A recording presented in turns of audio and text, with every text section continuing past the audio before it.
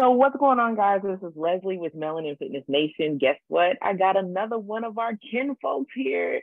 Marvin is here and he is sharing space with me today. So we get to learn all about him, get the tea, get the scoop, get to be nosy. And also you're going to get to see how you can support him in his business. So let's get into it, Marvin. So I like to start this out a little spicy.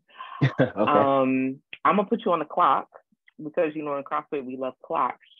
And we are going to do 60 seconds. And I want you to tell us anything about yourself in 60 seconds, no matter what it is. It does not have to be fitness related or anything like that. And you have 3 seconds.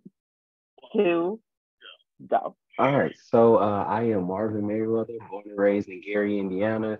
Completed my undergraduate at Tuskegee University, graduate degree at University of Illinois in Champaign. Currently the owner and only therapist at Be Strong Mental Health Therapeutic Services, and I'm also the head coach at Rail Splitter Fitness here in Springfield, Illinois. My favorite movement, let's think about that. It is probably deadlift. I max out at 615 right now.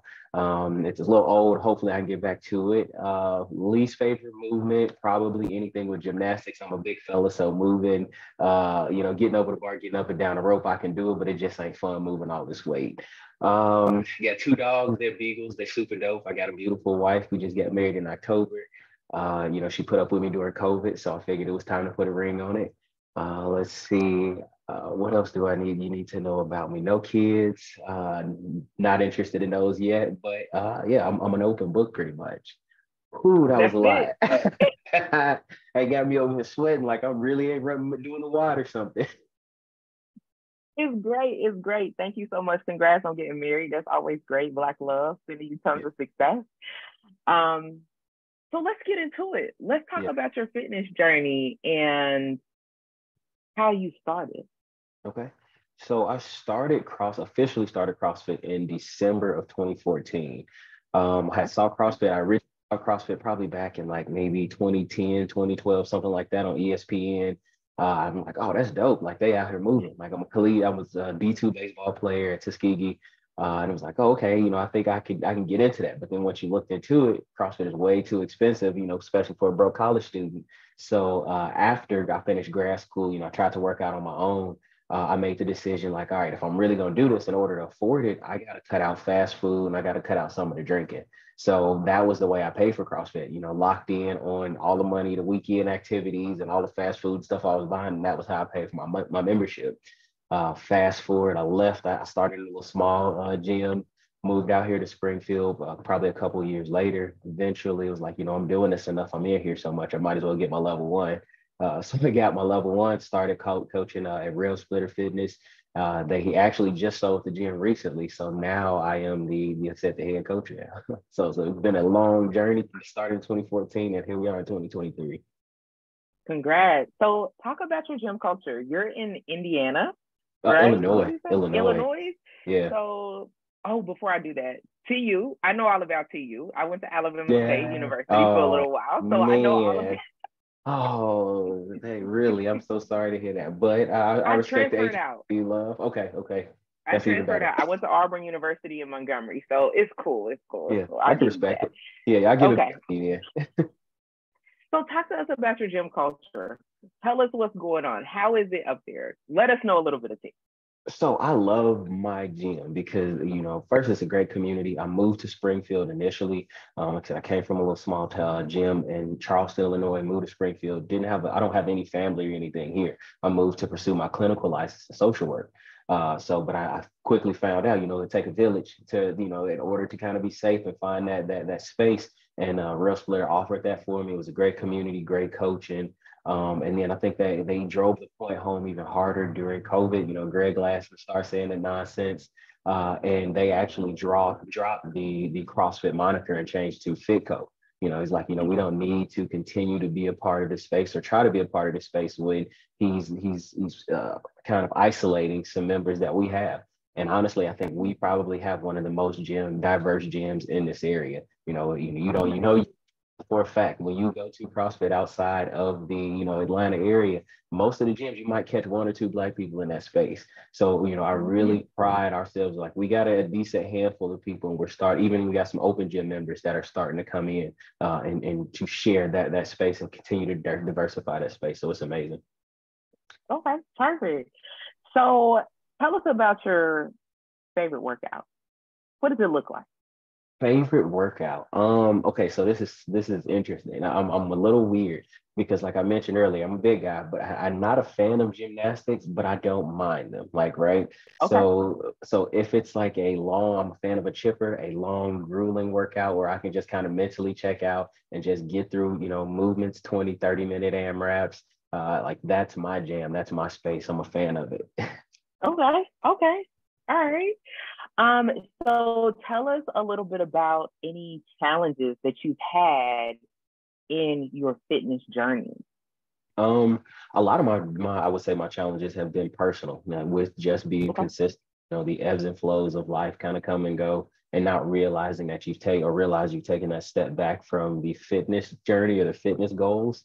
And for me as a therapist, I started to recognize how impactful being in this space is, how much I utilize this to decompress from a long day of talking to people about their problems, that I need to find a way to separate and take care of myself. So CrossFit offers that for me, and this is how, again, I kind of take care of myself with this space. Okay. So when you start lifing, as I call it, and you kind of get derailed, what advice would you give somebody on a fitness journey that kind of gets derailed? I would honestly say, it happens. I had a friend say this is a season of life. And if you start to look at it that it's a season of life, you understand that, hey, you're going to, have some days where you go in the gym, you're going to be able to PR every single day. You're hitting heavy lifts, but then those days where you don't, those days where you're struggling to kind of get in the gym and struggling to get it moving, those are the days that make you better, honestly. The PR days, anybody can hit, finally get that PR and be excited about it. But when you can really find that motivation within yourself to, hey, this is a bad day, but I can accept the fact that it was a bad day because I had all this other stuff going on. Or, being honest with yourself, I haven't given the time and the energy and effort to be where I was when I was hitting those PRs. So just kind of be willing to accept it's a piece in therapy that kind of comes up: acceptance and commitment, right? I accept the fact that I made these mistakes, or I haven't put in enough work to be here, but also recognizing I am committed to change and committed to righting the ship, if you say. Nice, nice. I love that. So talk to us about your go-to snack. It could be anything. It could be good. It could be horrible. What is your go-to snack?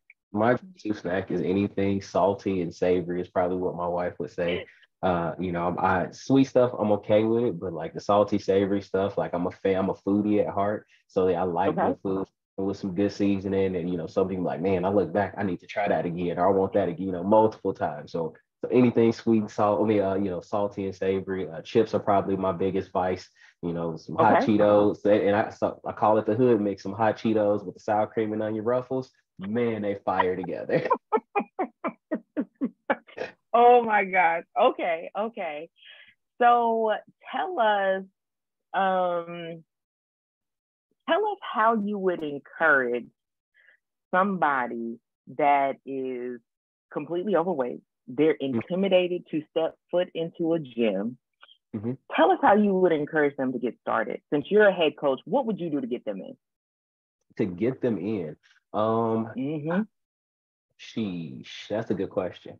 Honestly, I think, again, I come back to therapy because I find so many parallels between the fitness space and then the mental health space. And recognizing, I think the biggest barrier to people, because I was even one of those people. I started at 300 pounds when I started CrossFit, and I'm down a lot now. But even just, so one, being able to relate to that and understand, like, hey, yeah, I share this. I can empathize. I'm here with you. I've been there with you. But also, it's not about, stepping into the space trying to be that elite athlete. It's about stepping into the space and being your genuine self. It's about doing what you are capable of, and checking that ego at the door. as a head coach, I'm a big proponent of, hey, we need to make sure we back down. We need to scale, start where you are, because I'm not a fan of injuries. They happen, but we need to do everything that we can to prevent them. So, if the goal is to be fit, let's identify those initial goals, what you're looking for, not what that person is, over there doing muscle ups is doing. But yeah, if your goal is to get to muscle ups, let's take that step back and get to a ring row. Let's get to a body row. Let's get to you even just being able to put yourself off the ground. And that's your start. That's your baseline. And we can continue to build from there. So again, I guess it's establish or look to establishing your baseline, what you can do, and then you can grow from there. Nice. I love it. So give us 3 goals that you have, whether that be personal, whether that be fitness, or maybe just give us a mix of all 3, work, fitness, and life. Okay. So I'm gonna start with the life one, because I think this is something that I've recognized over the last year, especially, getting married and looking into myself, digging deep, is being more present, right? I recognized how overwhelming being a therapist in an agency and trying to be a coach and trying to run a private practice, how overwhelming and that was for me, and how present I wasn't when I got home. I had nothing left to give. The wife was working from home a couple of days a week. And it's, for me, it's like, I have nothing left emotionally to give to this space. So recognizing, again, in order to be present, some things had to kind of be checked out, and in order for me to show up as my genuine self, in order for me to show up holistically. So yeah, the goal, one of the goals that I have moving forward is to do what you need to do to be present. Okay. So that's the first one. Let's see. The second one would be okay with failure. I guess it's not necessarily a goal, but just a way, something to kind of look at life. But let's see, goal. Consistency will probably be that second goal for me. Again, recognizing that now I'm in a space where I'm juggling 2 different hats with the private practice and coaching, that I have to be consistent for myself. I can be there for other people, but I also need to be there for myself in my workouts and my routine and those things. And I think that also ties into being present. And then the last one would probably be do what makes you happy. Continue to be, find ways that are going to make you happy. Find ways that are going to allow you to show up. So I guess that is an overall goal for me as well. Okay. Any fitness goals? No, I think all those tie into fitness. Is being present, being consistent, and showing up. All of those things are all. I mean, they, like I said, they tie into that fitness space for me. Is because if one thing is off, then again, I'm starting to fall off with the fitness space. I'm starting to put too much investment in these other areas, and I'm not allowing myself to be present or committed to fitness. So yeah, all 3 of those things tie into that allow me to be present and whole for fitness. Nice. 2 mottos that you live by. One is, again, a Tuskegee thing. Let's see. It's a book. Yes. A man, P. Washington. A man is not defined by the platform or the status he has reached, but by the obstacles he has overcome. Like, I've lived my life through that. I come from Gary, Indiana. So, I've overcome a lot of obstacles. I got a lot of lived experiences. But just recognizing that, success isn't defined where you've reached. It's all those obstacles you have to go over to finally reach that point of view, and never forget those obstacles. And then let's see, another motto. Well, that's a good one. I can't think of one. Give me a second for that one. But let's see, another motto. Yeah, I'm not sure about a second. It's okay. We can circle back. It's okay. So the next part of this interview that we're going to do is called Turning Tables. And Turning Tables allows you to ask me any questions that you might have that I can answer. You sure you want to do that? What you got? All right. So one thing, I guess, what does your self-care look like? Because I think that's important. My self-care is, what does it look like? Waking up every day between 4:30 in the morning and 5 o'clock to start my day, whether that's a workout, whether that is a bike ride, and really just getting my day started in a peaceful way, because I don't really do a lot of chaos and all this other stuff Mm-hmm. throughout my day. So just very Zen Buddha, walking outside, going to my gym with my clients, working out, sharing space with my wife, just something easy and simple. Like Mm-hmm. I try to live a minimalistic life and just try to be present in every moment. And as long as I can be present in every moment, that is one of the best self-care things that I can do, because I always have a million and one things going on. Mm-hmm. So I like to pause and stop as often as I can, especially owning two businesses. It's a lot. And supporting small business owners, I just have to reserve some space for myself. Yeah, I hands down, I respect that. I love to hear. Um, then what does your ideal workout look like? My ideal workout looks probably something with some double unders, probably something with some power cleans, wall balls, Mm, handstand push-ups, or GHD sit-ups, that's all those sound. burpees. I mean, anything. Like Yeah, yeah. to be honest, my journey has evolved so much that Mm-hmm. I don't really not look forward to things. Like I find a reason to look forward to doing a movement or a workout or challenging myself in a different way. So Yeah. anything, I'm down with it. Let's do it.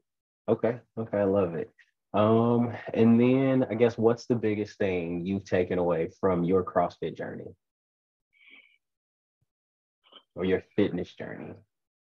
Um, the biggest thing I've taken away, kindness. Mm, I think you just have to be very kind, no matter if you're talking about yourself. mm-hmm. You got to be kind, because sometimes you might try to hit a move and you can't.